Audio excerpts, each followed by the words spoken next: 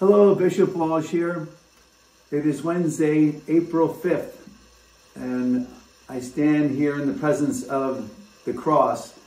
During this Holy Week, it is important for us to ponder the mystery of the cross. It stands starkly for us and invites us to think about the saving sacrifice Jesus gave for us, and its power, its impact, and the way we strive to imitate the Lord in his sacrifice. He was willing to give all for our sins, for our salvation. And because of that, we just then in return offer in gratitude a life that can be lived in a way that honors that sacrifice. So it's all about this intimacy and communion that we have with the Lord because of what he has done for us. It can be boiled down to something as simple as that, but it's very moving and profound when each one of us has the opportunity to simply reflect and ask Jesus to help us enter into that mystery and how we are to imitate it and what that does for us, leading us not only to a life of holiness here on earth, but to ultimately our eternal life with him in heaven. So please participate in all of the upcoming Holy Week liturgies.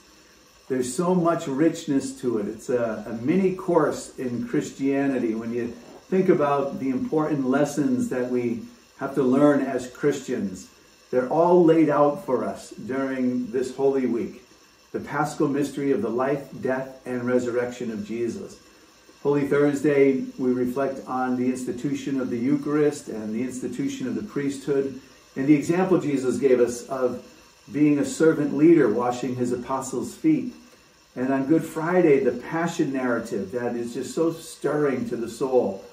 And then Saturday, a day of mourning and anticipation, and then the Easter Vigil. And if you have anybody at your parish as a member of the elect or completing their sacraments of initiation, it's a wonderful liturgy to attend. It's a little long, but it's beautiful. And the recollection of the stories from the Old Testament and the New Testament, and then everything coming to life, you know, with the Gloria being sung and bells being rung and the flowers and the smells of spring in the air, and just the beauty of all of the Easter liturgy in its fullness. So either the Easter Vigil or Easter Day Mass, if you have the opportunity, please to make sure that you avail yourselves to the great graces and blessings that come from being part of the community that is celebrating all of these amazing realities of our faith. Yesterday at the cathedral, there was a lot of graces and blessings flowing because of the Chrism Mass, where we bless annually the new oils that are going to be distributed to all of the parishes for the use of the sacraments. And in particular, we have special guests from Nicaragua, as you've heard me speak of before.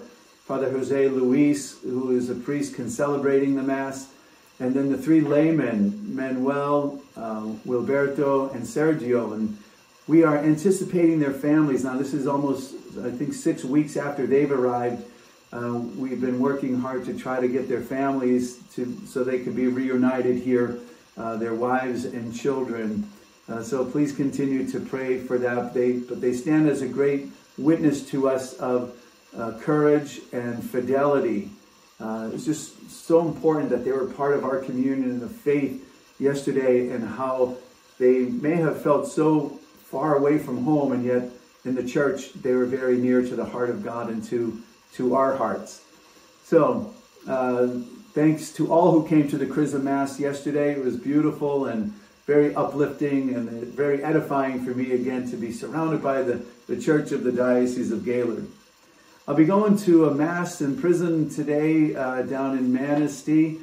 Please pray for those. Often, again, we think of how easy it is to forget those who are in situations like that, and the need of prayer for them as well. So be honored to celebrate the Holy Mass for the men in the prison today.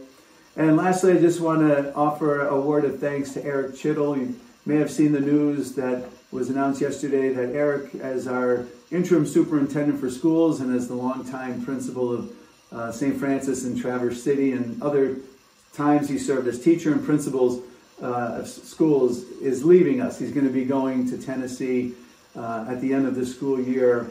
But he's been a wonderful asset to the diocese and our educational system, great inspiration, both personally as a man of faith and with his administrative and academic background, was so influential to, I think, at least 2 generations of students. And we're certainly going to miss him and wish him all the best. Thank you very much for checking in, and a blessed Holy Week.